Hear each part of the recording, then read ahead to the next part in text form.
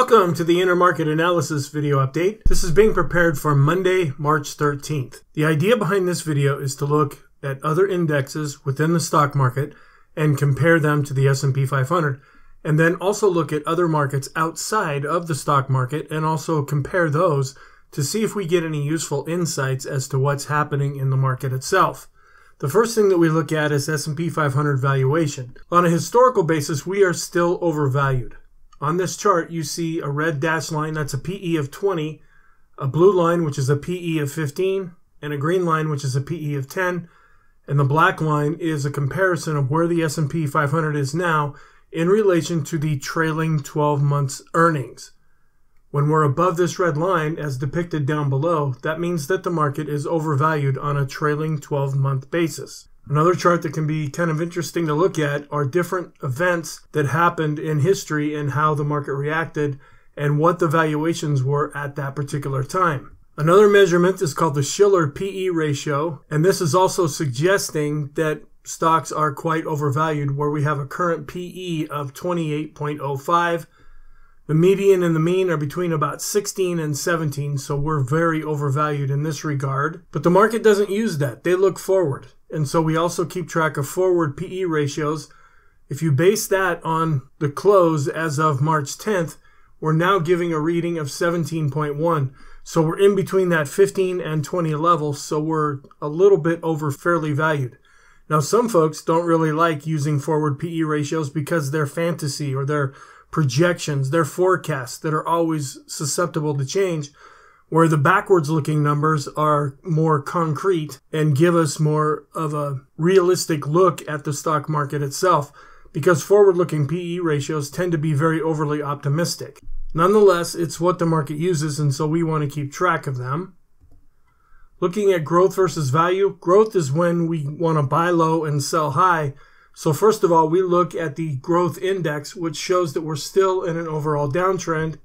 We compare that with the value index, showing that value is still in an uptrend, even though it really had a difficult week this past week. We do some ratios between growth and value, where on the top you see the ratio showing that growth is underperforming value, on the bottom where value is outperforming growth. We also look at this by looking at some growth and value indexes, showing that the growth is underperforming, although it is bouncing back up recently.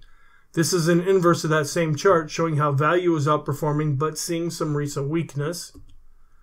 Another look is at ETFs, showing that growth is really underperforming value and that value is outperforming growth. Then the last one we look at is the growth index versus the value index, showing how growth continues to underperform but is showing some recent improvement.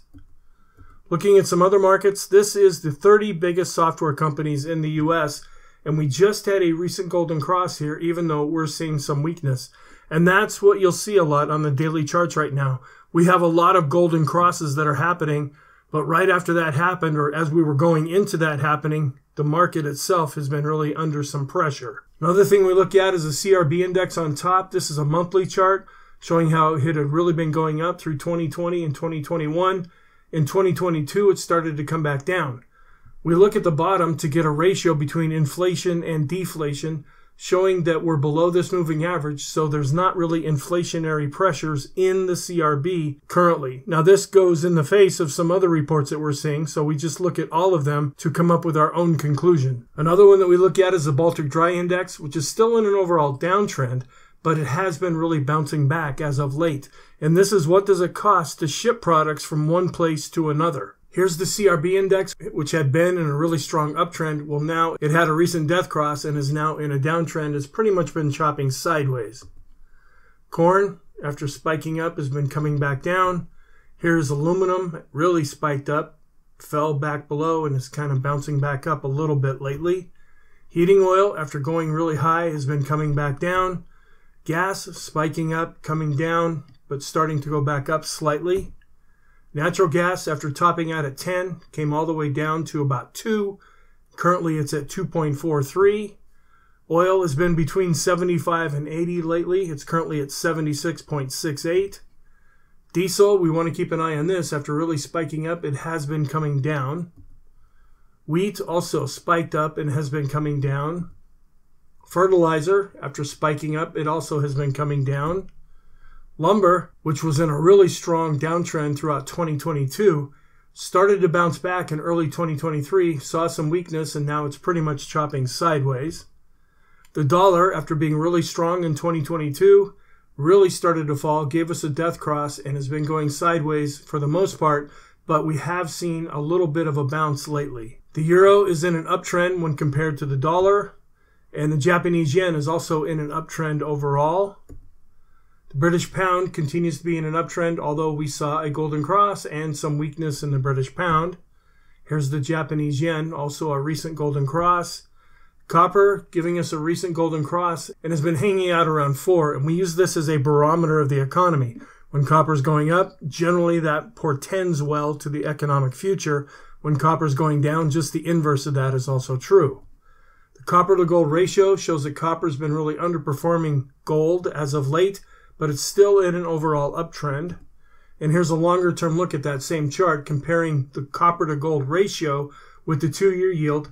Yields have been going up. This ratio has been underperforming in a way. There's a real wide spread between these two where they tend to go in the same overall direction and they tend not to get very far apart from each other even though they're on different scales. Gold had a recent golden cross, falling back, and is now seeing some more strength. Later in the week, when the market hit some really difficult times, gold saw a real influx of buyers. And the same thing is true with silver. Recent golden cross, weakness, but seeing a bit of a bounce back. Looking at some indexes, we have the CRB underperforming the S&P 500, and the S&P 500 is outperforming the CRB index. The NASDAQ 100 continues to underperform the S&P 500. NASDAQ 100 is growth, where S&P 500 is growth and value. It has been bouncing up, but we're still in an overall downtrend, and we're still far away from getting a golden cross soon. Looking at some other stocks, here's the mega cap growth. These are the big companies, the Microsoft, Apple, Google, giving us close to a golden cross, but not quite there yet.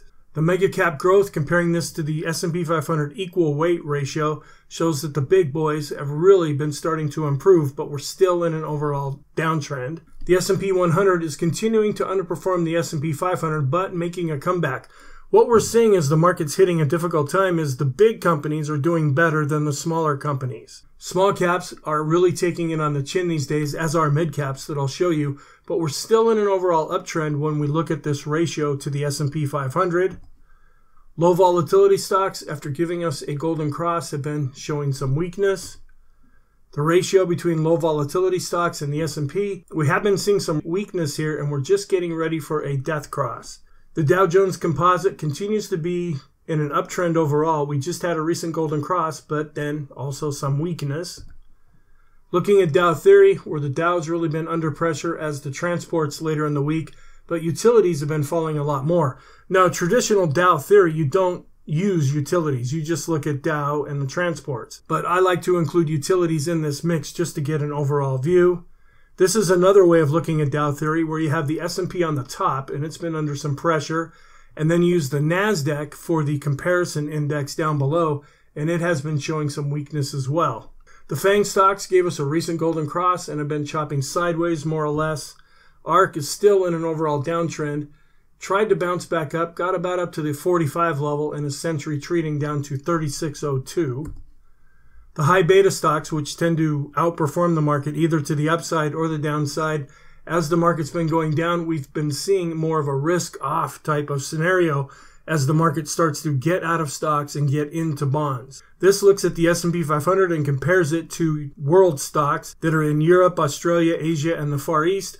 We're still in an overall uptrend, even though we're starting to break below this moving average. We're also looking at this PPO on the bottom. If things were getting stronger, we would see this turning up, and it's still declining. So this is turning more negative. Looking at bonds and stocks, the bond ETF is still in an overall uptrend, even though it gave us a golden cross, fell back. It's starting to bounce back as of late. The World Bond Index also, recent golden cross and then a lot of weakness, but it's trying to make a comeback.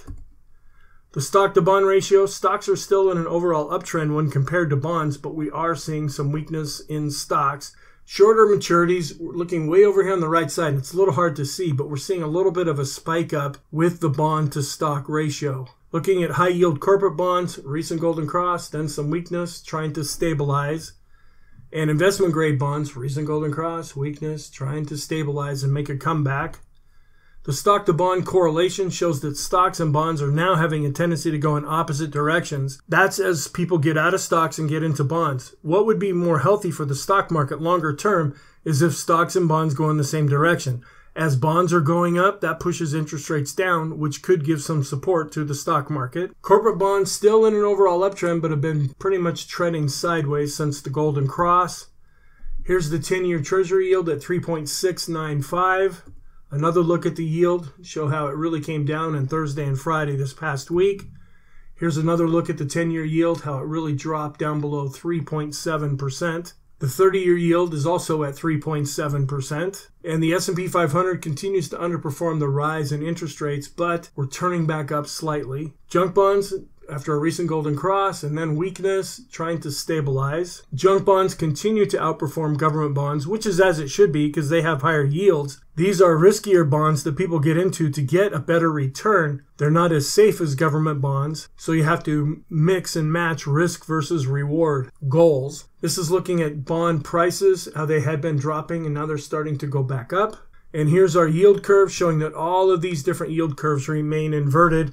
What we're watching for now is to see when they stop being inverted, then that typically is the end of this period, and then we start looking to see if a recession will ensue. Here's a daily chart showing how yields had been going up, and then in Thursday and Friday session, they really fell down.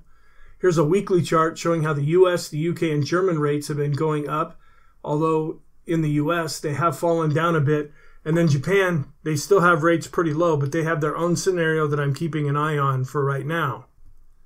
Looking at the S&P compared to other sectors, S&P to the utilities ratio, it had been starting to spike up and is now coming back down.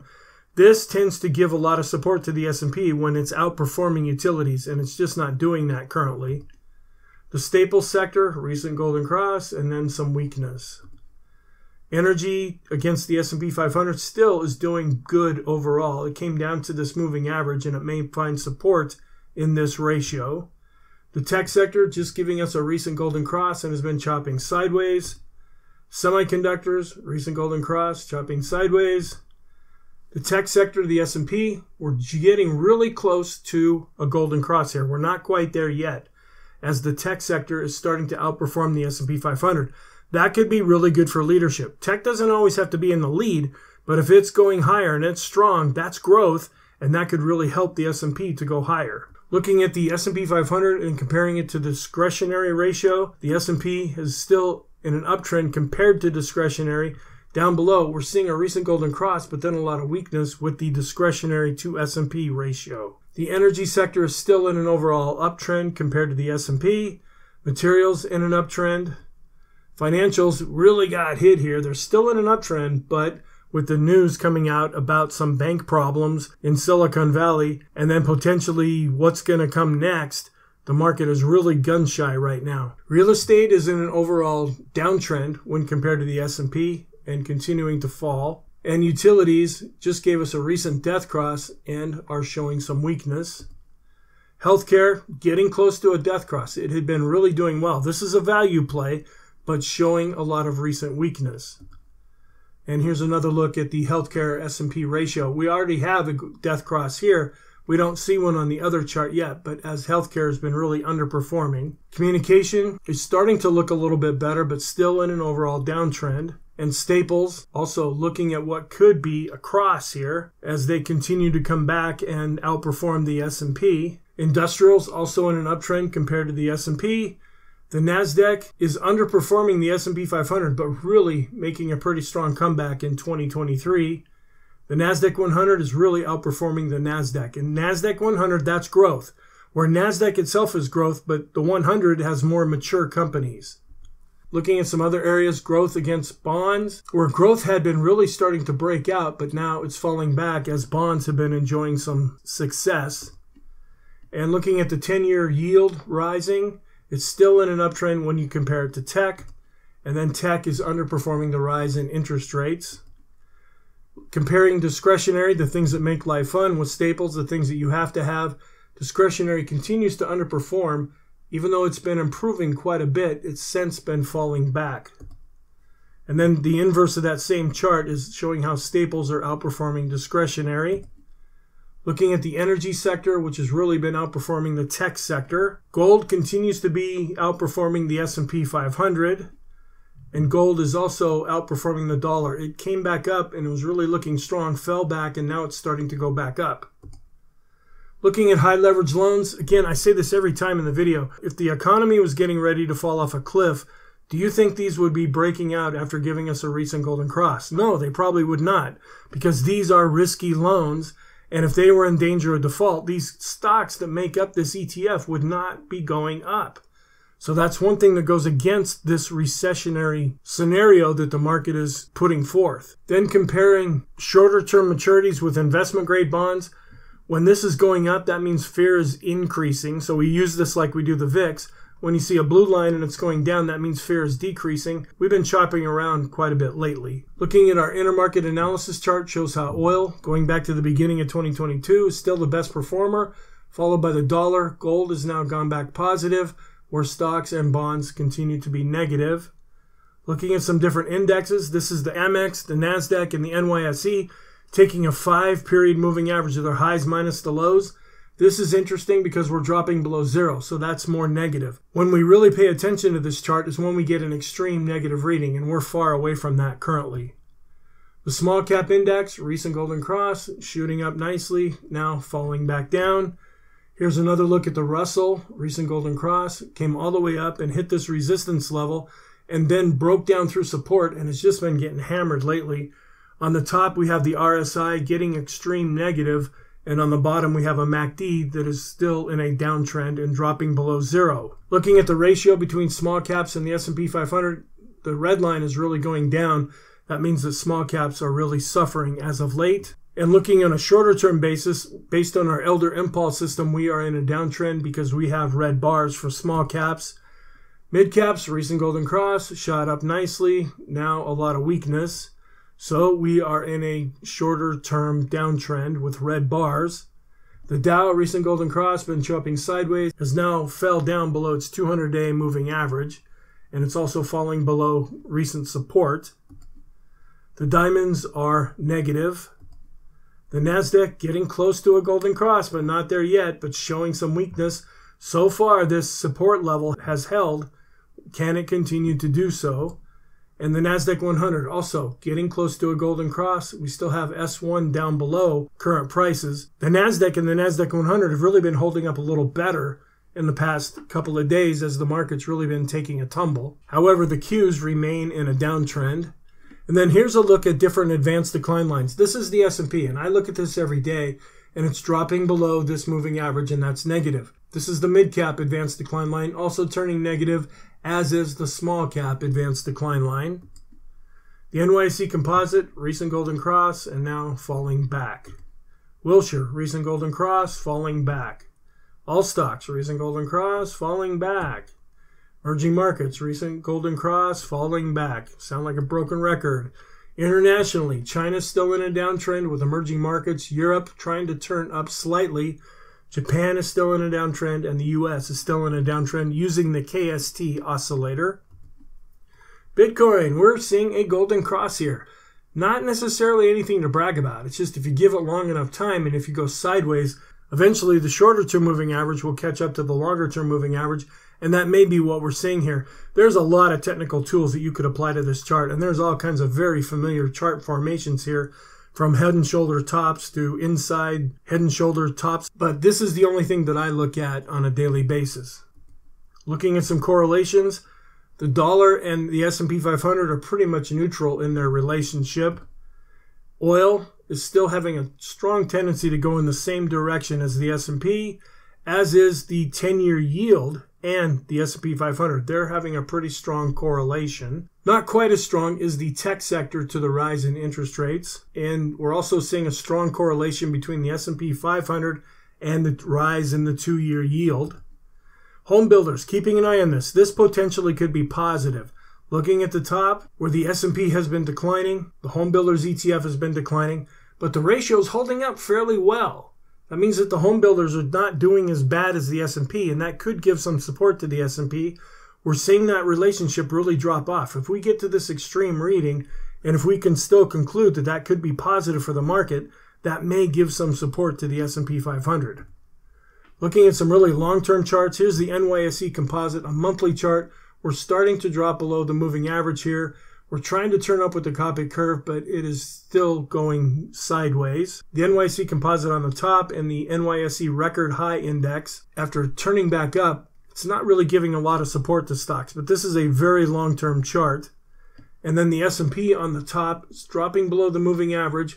The PPO, we were trying to get back above it, but now we're starting to fall back. Looking at the S&P and a ratio to the CRB index, where the S&P is starting to outperform the CRB index, but if we see more weakness in stocks, this chart may not look as positive in the future. And then looking at the S&P 500 and taking a ratio of looking at global stocks, the S&P is still doing well. It's still above this moving average here, but our KST continues to decline down below. So this is giving us a mixed picture.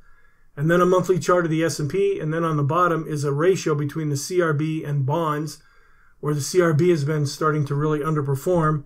This is an inverse of that same chart, showing how the bonds are starting to outperform the CRB index. And then we have the monthly look at the CRB index, where it's starting to show some weakness, and it's also starting to underperform bonds.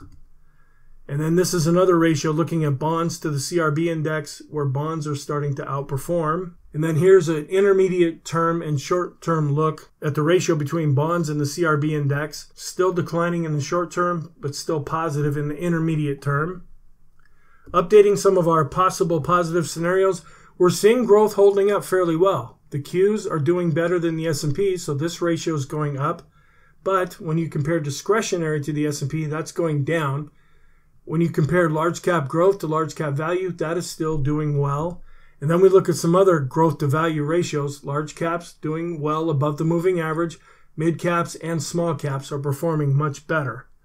So this could potentially be some positive things developing under the surface. And if we hit a pretty extreme oversold condition and bounce up out of that, that could be significant for bouncing up. Looking at the number of stocks that are above their 50-day moving average in the S&P, I should have updated this. It is really declining currently, but it's not giving us an extreme negative reading. Looking at the mid caps, also seeing a deterioration, and the small caps are also falling. We pay most attention to this when we drop down below this red line. Looking at the 50-period exponential moving average of the new highs minus the new lows, we're still in this positive area, but we're rolling over. And here's another look at that same chart. The black line is the actual indicator. The red line is the moving average that you saw in the previous chart. And we're starting to drop below zero. And that is negative. But it hasn't caused the moving average to drop below zero, at least yet. Looking at the 2-year Treasury yield, which sometimes gives us support. When the 2-year yield has spiked and then starts coming down, that oftentimes helps the S&P 500. We're just wondering now, has a new spike emerged? Then looking at our staples, the S&P 500 ratio, we're still working off of this spike here. Didn't really give a lot of support to stocks, and now this ratio is starting to come back up slightly. So we'll keep an eye on this. So what is positive right now? There's some changes. The value indexes and ETFs remain positive. The dynamic software index, that's a new addition. The euro, the Japanese yen, and the British pound, when you compare them to the dollar. Copper, gold and silver, low volatility stocks, the Dow Jones Composite Average. The FANG Index is another new addition. Looking at multitude of different bonds with the ETF, the high yield bonds, the investment grade bonds, the world bonds, corporate bonds, as well as junk bonds are all positive. Staples continue to be positive. Tech, a new addition, and semiconductors. High leverage loans, small caps, mid caps, and the Dow, even though we're seeing some recent weakness. The NYSE Composite and Wilshire, also some recent weakness. All stocks, emerging markets, and then we have the new addition, the Bitcoin Index. What's negative? Growth continues to be negative. The CRB Index, the dollar, mega cap stocks, the really big ones, ARK, the NASDAQ, and NASDAQ 100. Thank you. I hope you found this useful. Please feel free to check out the daily video update, the weekly video update. I will be preparing the deep dive video and the supplemental video before the market opens for Monday's trading.